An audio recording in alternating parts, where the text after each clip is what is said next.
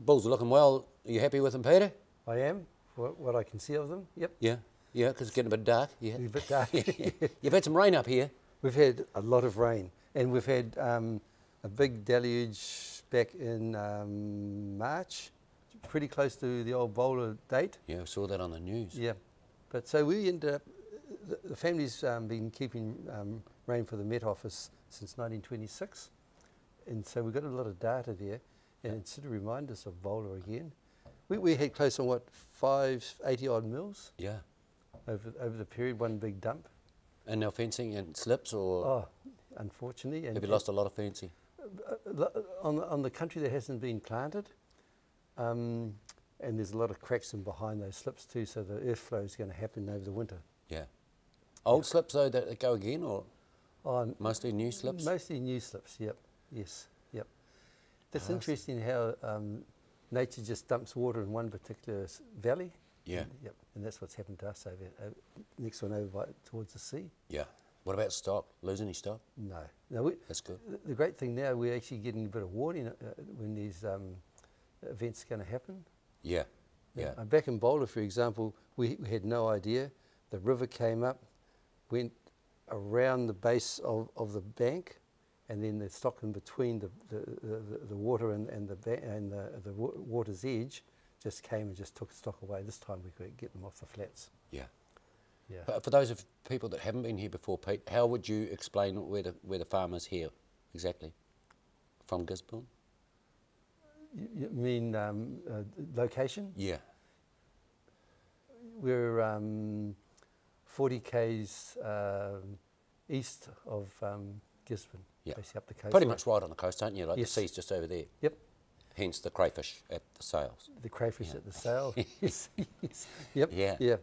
Now the bulls this year, the weather's affected them, do you reckon? They didn't do so well, and it was an indicator if your lambs aren't doing well, no stock's doing well. So, although they looked, well grown, they weren't weighing, and so for the lambs, the lambs and the bulls actually, Yeah. they just sort of just plateaued. yeah, because the bulls look good to me. No, thank you. Yeah. Yep. Yeah. There's been plenty of grass, but the grass has actually been a little bit soft and it's gone through them. Yeah. So if that's something that we should be thankful for, to have the grass, but it didn't actually Just soft. cater for the needs of actual putting condition on. Yeah. Yep. Numbers fairly on par through the rostrum as last year, Pete? Yep, we've got 27 catalogued. Yeah. Yes. Yeah. Yep. And we're very thankful for the continuing support we get from numerous buyers. Yeah. I am real concerned about the land use changing, because every 100 cows that go, you're really talking about 2.5 bulls, really. Yeah, yeah, true. Disappearing. For you guys. Yep, yep. So when I took over from Dad, all our bulls used to go up the coast, north of us. Now we haven't got any going up there. Really, none? Yep. Just too many pine trees up there. Too many pine trees. And trucks. And yes, yeah. Yeah. They're like ants. They just keep Yeah. coming, the old trucks. Yeah, it's amazing up here. Yep, yep. And you've shifted the date.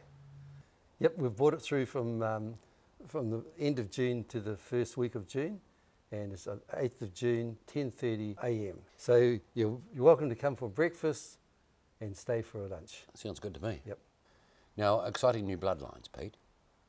Yes, we bought a particularly good sire from Robbie's down in Eketahuna. Yeah. So he'll have some in our sale in year after next. Yep.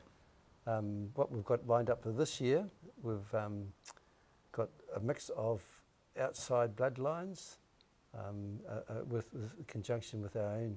Yeah. And when I say our own, they've been sires from outside by our cows to breed on. Yep. Yeah. Have you kept a few nice bulls for yourself? Yes, we that have. You're hiding.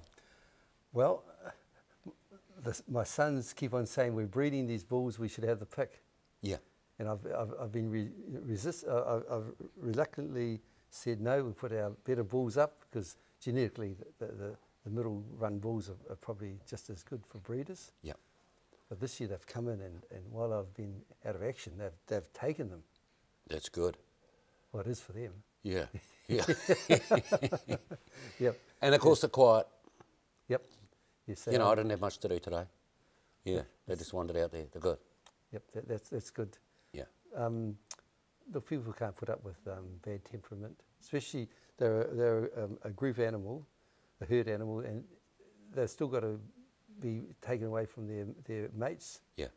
And shaken up in a stock truck and be delivered to their new home. So they've got to be quiet to start with, otherwise people can't handle them at the other end. Yeah. Have a good luck with yourself, Pete. Thank you. Thanks for having us again. Yep, very We welcome. love it up here. I enjoy to see you both. Okay. Yep. Thank you.